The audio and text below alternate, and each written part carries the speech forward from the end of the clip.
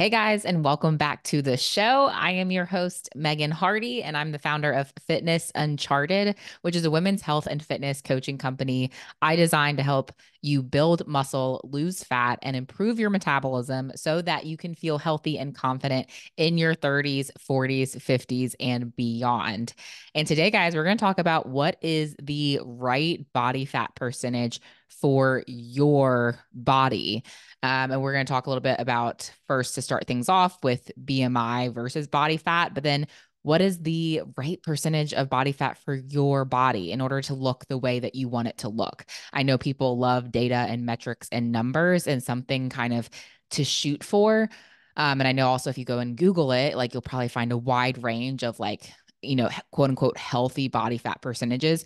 So we're going to break that down a little bit here based off of what your goals might be and what might be best for your body. But before we jump in, I just want to share that I just got back from a conference. I feel like I've had a ton of conferences recently. So anyway, by the time this posts or I release this episode, it'll probably be a month or so out. So anyway, had a lot of conferences recently and been traveling a good bit. And the last one was short but intense, as in it was just about a day and a half on a Friday night. It was like from 7 p.m. to 11 p.m. And then the next day we were back at 7:30 a.m. all the way until 4 p.m. So short and sweet, but a lot packed into that short amount of time. Anyway, food wise, I feel like I am still recovering.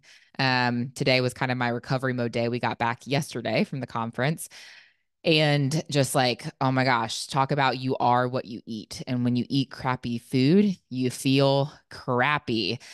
We stayed at a hotel. There was like a little quote unquote continental breakfast. And I basically got the eggs or basically egg substitute. I don't think they're really eggs. You know, those like great mushy scrambled eggs that are at continental breakfasts. But I had like just, a big old plate full of those and then some Raisin Bran cereal. Just had what was available there. And so I did end up having two bowls, massive, heaping bowls of Raisin Bran cereal. And then also my husband grabbed a muffin and he just wanted a bite of the muffin. So guess who finished his muffin? So already I was like not off to a great start. I didn't need the second bowl of cereal plus the muffin. Gosh, what else did I have? I feel like I had something else. But anyway, that started off the morning. We did get like almost a 3 mile walk in before the conference started that morning. So that was great. But then they provided lunch for us and it was Chick-fil-A, which God love Chick-fil-A, fantastic. But on top of the continental breakfast situation, then also sitting all day in the conference, so not really getting to move a whole lot. Granted, we were up and down a good bit, but then for lunch, it was Chick-fil-A sandwich and chips and cookies. And so your girl had her Chick-fil-A sandwich with 2 packets of Chick-fil-A sauce. Cause if you're going to do it, you got to do it right with Chick-fil-A sauce. That's all I'm saying. I love me some Chick-fil-A sauce. And then really like the chicken sandwich or like fries or nuggets or just a vehicle to get Chick-fil-A sauce in my mouth. But I had 2 packets of Chick-fil-A sauce, my chicken sandwich, a bag of Sun Chips. And then my husband figured out, oh, he was at this conference with me too. And he figured out, oh, we can get more sandwiches. So he went and got another one and I split that with him on top of that. And then also had 2 cookies.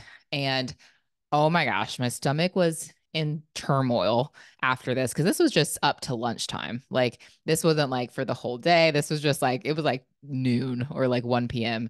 and all this mixture. When normally I'm having my very standard breakfast and I'm like, eating a little bit more nourishing foods and I'm not having this massive quantity of like crap, to be honest.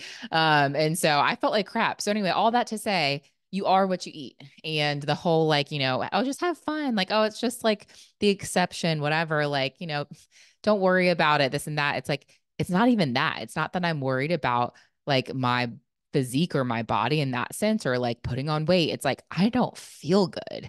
I think that's the funny thing about, when people are going on vacation or something like that, they feel this need oftentimes to just overindulge because that's quote unquote what you do. But it's like, why is that our perception of having a good time? Like, don't we want to feel good to have a good time? So I think there's a balance to find. I'll probably do a whole other podcast episode about this. but it's just interesting. Like, I feel like the American perspective, maybe this is worldwide, but especially for Americans, is like, if we're going to have a good time, we're going to eat a bunch of crappy food and overindulge. But I'm like, I didn't even feel good. Like, I was like, oh, I felt so inflamed and like my stomach was in knots, just after that. And I'm like, I'm not even enjoying myself and I can't even be fully present because my stomach hurts so bad. So anyway, just had to share that with you guys. There'll probably be a coming podcast episode about it because I feel like that's an important topic too. But let's get to the topic at hand. So let's talk about it. Body fat percentage. What is the right body fat percent for you, for your goals? So let's first talk about BMI versus body fat. So oftentimes when I'm talking with ladies and gentlemen, but I hear, they're like, I don't know what my BMI should be or my body fat percentage, or they're like, my BMI is high, or like I came back and the doctor said I need to get my BMI lower. It says I'm obese or this or that. BMI they're like, I would just throw BMI out the window, to be honest. Let's just look at body fat because BMI is your just looking at your height and your weight.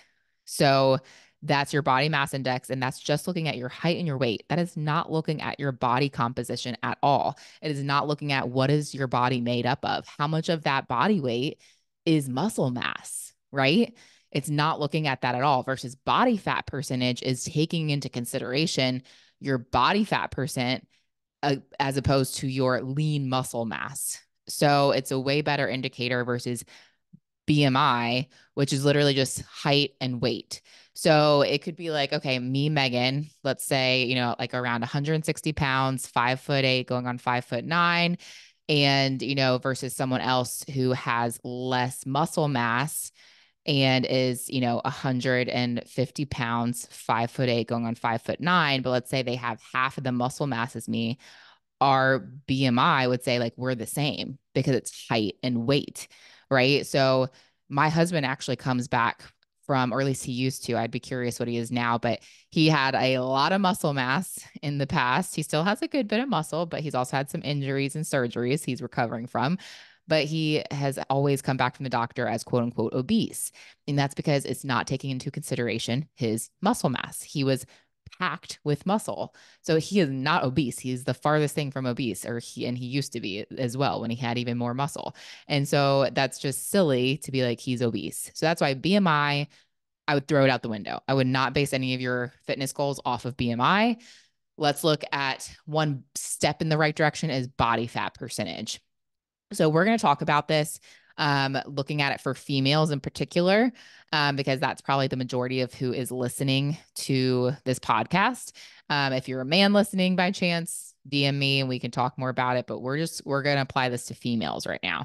And this is based off of DEXA scan results. So a DEXA scan is one of the best ways to measure your muscle mass and your body fat. So there's also like an in-body scan, which you can get at like a lot of gyms will offer an in-body scan. And then of course you have like the smart scales. I would not count on a smart scale to tell you the right thing, but a DEXA scan is like top notch. That's like kind of the best of the best of the body scans. And so we're looking at that versus, some of the, body fat percentages that you see online are not going to be looking at this kind of application base from the DEXA scan. So that's what we'll be looking at. Also, if you missed the episode that I did with Melissa Ambrose, we talked all about DEXA scans. So go back and give that episode a listen, because we talk about like what those scans can show you and tell you, et cetera. So I won't get into all of that, but we will break down the body fat percentages. So let's talk about essential body fat. That's the first thing. So essential body fat for women, like the minimum is around 12% of like, okay, essential, like we need that amount of body fat. It's really like 10 to 13%.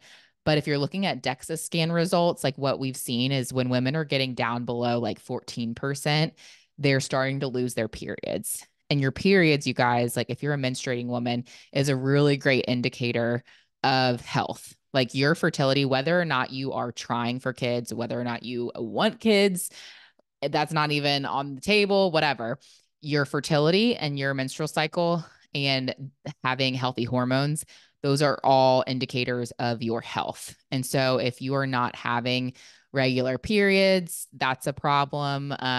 If you have really heavy PMS symptoms, that's also a problem. But they find is when women are getting below that 14% body fat, they're losing their periods. And so that's not a good indication of health. They might be shredded, and this is where they might be stage ready, like especially if they're competing in like a bikini competition, but it's not sustainable and it's actually not healthy. It's not the healthiest thing for your body. But that is like essential. Like you can still function, but when you're getting down below that 14% body fat, you're probably not feeling great either. Hormones are going crazy. You're probably very hangry. You're probably not sleeping great. Like you're not feeling good. And so that's up to you if you think that's worth it, especially if you're someone competing. It may be worth it for a short period of time, but it's really not sustainable to be that low of body fat percentage for a long time or extended period of time. If you want to be shredded, like if you are like, I want to look stage ready or I want to be in really lean, shredded shape, but I want to be healthy, then you could probably shoot for like 17 to 18 to 19% body fat, like somewhere in that high, those really high teens, like 17 to 19%, like you're going to look really, really shredded. You're going to look like you work out. You're going to be like, people are gonna be like, dang, that girl's got muscle. Like I can see it. So you're gonna see it. You could probably see some visible abs, right? I think my DEXA scan, I don't remember now, but I think mine, the last time I did it, like, oh gosh, like 6 to 9 months ago or something like that, was I think I was 17 point something, 17.5 or 17.6 or something like that. And I feel very satisfied with where I'm at as far as, looking like I work out and seeing muscle definition. And I also feel really healthy. Like it has not, impacted my health. If anything, I feel very healthy. I don't feel like I'm too low body fat percentage. I sleep amazing. My hormones are all in a good place. I recently got labs done and my hormones look good. Like, so you can be healthy and also very, very lean and quote unquote ripped around that like 17 to 19%. You can also be very healthy and fit at like, let's say like really anywhere from 16 to like 21% body fat. So I would say like if you are in that range, like again, people are going to go like, oh, this chick works out. Like they will notice that. And so like 16 and 21%, you can be healthy still. You can still have normal periods. You'll see, like as I said, like that's a pretty wide range. Like those, when you get down that low, like that 5% range is pretty big. So even dropping 1 or 2% body fat at that point makes a really big difference. But you can be looking very fit and also be very healthy and have healthy hormone balance in that like 16 to 21% range. A lot of the ladies that I tend to work with, they might be like just at the higher end of this range. Like maybe they're closer to 20 to 21 or 22% body fat, and they just want to take it up a notch. So we start working together because it's actually harder when you're that close to your goal. It's like you're that far away from it. Like if you have a lot of weight to lose, that's often actually easier because your body's more willing to release that body weight. But when you get really close, and especially when you've been doing the same thing for a long time, you've got to switch it up, and you've also got to dial things in a different way to be able to pull off that last couple percent of body fat, and also to build the muscle at the same time, or to maintain the muscle while you pull off body fat. So that's a lot of the women that I work with. They just want to take it up a notch. They're like, I'm in good shape. I want to be in better shape. Like I want to look like I work out as hard as I do. And I also want to be able to sustain this without always having to be cutting or dieting or whatever. And that's what we teach them how to do, because that's where my personal goal is to be healthy and I want longevity, but I also want to be bikini ready year round. And I want to be able to sustain that year round without feeling like, I'm always dieting, and I don't. I haven't cut in forever. So anyway, that's a lot of the women that we work with. But also an acceptable body fat range would be like 25 to 35% body fat, could be kind of acceptable. So that's, again, also a lot of women that I work with. They're coming maybe more in that 25 to 35% body fat, really they're in an acceptable range, but they really don't look like they're in the kind of shape that they want to be in. They're like, I feel fluffy, or I often hear, I know I have some muscle mass underneath of here, but I just can't see it. Like there's just that Michelin Man outer layer of, skin and body fat that I can't seem to reduce to show it. So that might be you. You could be in that like 25 to 35% range, which again is acceptable. But a lot of the women I work with want to get lower down close to the, high teens or low 20s. And that's again, if your goal is to look lean, have some muscle definition, look like you work out and do it in a healthy way, that would be kind of like an ideal body fat range. But what I want to talk to you guys about too is that something really important to look at is other factors that play into this. One being like your genetics. So, it's like where do you carry your weight? So like, do you carry your weight in your hips and thighs? Like, do you have that really cute hourglass figure? If so, but like you're like maybe you're stacked. Like if you guys watch Love is Blind, any of my Love is Blind viewers, like so good, guilty pleasure show, reality TV show. But there's a girl on there, her name is AD, shout out AD. And she is quote unquote stacked, AKA she has a snatched waist, tiny waist, and big old booty, and just the cutest figure, right? Her body fat percentage is probably higher than maybe that range I just suggested above, being, the healthy and fit, or like the more shredded female range. But she's got the cutest shape ever. And I'm like, I would never tell her to go lose body fat because she's carrying it in all the right places. Okay. She's got a very small waist, so no like visceral fat. And that's like the most dangerous fat, is to have that fat around your midsection organs. And she's carrying it in her butt and thighs. Like she's got, thick thighs save lives, guys. And she's got the booty. She's got like a shelf for a booty, like goals. So, for her body fat percentage is probably higher than the range I just suggested, but that's perfect for her, right? So it depends on like where you carry your weight and your genetics. Another funny example to give you is when I did my DEXA scan, when the results came back for that, I carry my weight in a funny section of my body. This is very much genetics for me, but I like upper body is very lean, stays very lean. And that's usually the case for most women, for most people in general. But when you lose weight, you'll notice your face starts to get leaner, and then your arms and upper body, and then your lower half is usually the last thing to lean out. But for me, I carry most of my weight in like my inner thighs and my outer hip, a little bit right there, and then my calves. So it was hilarious because those were the areas they light up like a different color, the body fat areas. And so they were like lit up, my inner thighs around my like outer hip leg area, and then my calves. And you guys, I have ham hocks is what I call them for calves. Like my husband and I joke because he's got like dinosaur calves and I've got these thick calves that came from my mom. I'm like, thank you, mom. But my mom, my sister, and I, like, we all have very thick calves, and it doesn't matter how much I work them or how lean or how cut I get. I have thicker calves. So if I could get my calf body fat down, shoot, I could probably be another 1 or 2% lower body fat because that's where I carry a lot of it. But am I going to stress over the fact that I have fattier calves? No. Like I'm fine with the rest of my body. It's all good. But that does play into my overall body fat percentage, right? So like you have to consider factors like that, like your genetics, where do you carry your weight? What is a healthy body fat percentage for you? That might be different than the next person. My body type is very different than AD's body type from Love is Blind, which is very different from someone's body type, like, I don't know, Taylor Swift or Beyonce or whatever, right? Like very different body types. And that really does play a factor and a role in what do you want your body fat percentage to be. And then another thing too is muscle mass. So if you think about it, the more muscle that you have, that if you increase your muscle percentage, what's naturally going to happen out of total body weight, right? So if we take total body weight and let's just say it's there's other things that apply here too, but let's just say it's fat mass and muscle mass. If you increase muscle mass, what happens percentage wise to body fat out of 100%?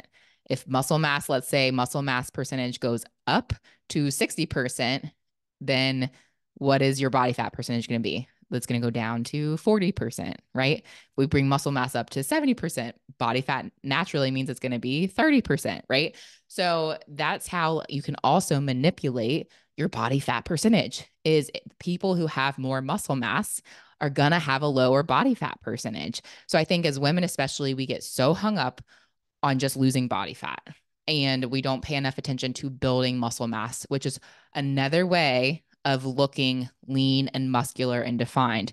Let's go back to the BMI example of the two people, let's say, who are both 5'8", 150 pounds, right? Or 5'7", 150 pounds. If one has a lot more muscle, they're going to look leaner and tighter and more toned than the person who has, let's say half the muscle mass and more body fat, but they weigh the same amount. So, muscle mass plays a huge role in your overall body fat percentage. And that's something that people often neglect. So look at those kind of factors. And then also ask yourself these questions. Ask yourself, how are you feeling? So like I said, getting it down into that very low essential body fat percentage range or under that, you're not going to feel good. Like, is it worth it? And this is especially talking to any of my ladies out there who may have a little bit of body dysmorphia. Like you might feel, especially this is often the case for competitors who come off the stage. Your body was not meant to look stage ready and that lean at all the time, that shredded, right? But we can kind of get this body dysmorphia of like, oh, that's I want to be able to maintain that or look that way, even though I feel like complete crap. It's like, no, it's really important. How are you feeling at that body fat percentage? Or even the numbers that I just gave you of even being, 16 to 21% body fat. Like, where do you feel if you want to look, really fit? It's like, where do you feel your best? I was just talking with someone the other day who said she feels her best at like 22 or 23% body fat. That's what you should probably aim for. That's a very, very healthy body fat percentage. And that's so important that you actually feel good. And the other things to look at too, guys, this is just a number. Body fat percentage is also just a number. It's very helpful and very telling, unlike BMI. But also, let's look at other metrics like how are your clothes fitting? Especially this goes for anyone who doesn't have access to maybe a body scan, right? How are your clothes fitting? How are your progress pictures looking? How about your measurements? Like I would highly encourage you taking waist and hip measurements because that waist to hip ratio is a great way to track progress because your hips might be going up because you're putting on a booty, which is fantastic, but your waist measurements might be going down. So you're getting that hourglass figure, that cute shape, in your progress pictures, you might notice changes. If you're already very lean or very close to goal body weight, measurements probably won't tell you as much. I will say for me, like my measurements went up when I was really lean, but I started putting on abs. So I started building more ab muscle. My waist measurements went up some, and that's okay because I actually like my appearance better and I feel really great. But my measurements went up. No big deal. So maybe for you, depending on where you're at, maybe progress pictures are the best thing to look at. You can even do, especially this goes for my people who are really looking for those small changes happening. And especially if you need that encouragement and those small wins, I would encourage you not only taking front, side, and back progress pictures and doing it first thing in the morning in the same outfit, same lighting, same angle, so you can really catch any changes that have occurred. But also you can even do a video. So literally I do, forward facing, arms up in a double bicep flex to the side with your arms straight out in front of you, like Frankenstein style, and then pictures facing backwards. And again, in a double bicep flex with your arms up and flexed. So that way you can see any additional muscle. You're doing the same poses. So it's not just like, a different angle throwing it off, but a video can be really helpful for you to notice those small changes as well. So you could literally take a video while you move through those poses too. So those are other ways just to track progress, things that aren't, you know, numbers like, a body fat percentage or whatever. So where you might want to be is going to be different than the next person. Like your healthy body fat percentage, it might look different. Two people don't necessarily just because you want to get shredded like Susie or Karen over here, doesn't mean you need to be the same body fat percentage as her. You could look just as good as Susie Q or Karen K or whatever, with a different body fat percentage. And because that might be a healthy, very fit body fat percentage for you. So if you need help with that or anything, like, have questions around how specifically that could apply to you, if you've gotten your body fat percentage done and you're curious or want to know like what you should maybe aim for, or if you need help in that process of getting there, shoot me a DM. More than happy to chat with you. You can also book a call with me. We can talk more about one-on-one coaching.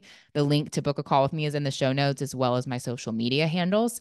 But at the end of the day, you guys, just like the scale, don't get hung up on a number. So this is where, again, what body fat percentage you think you need to be might be different than what the body fat percentage is that you actually need to be, or that's actually healthiest for you.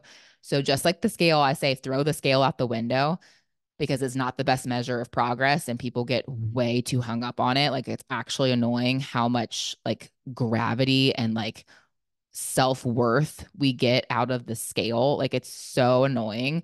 It's like, probably actually I should, like, next time someone ask me what my biggest pet peeve is, I need to remember that that's one of my biggest pet peeves. My other ones are like hearing people chew and also dogs licking. Like, I cannot stand a dog like repetitively licking themselves or anything else. Like, disgusting.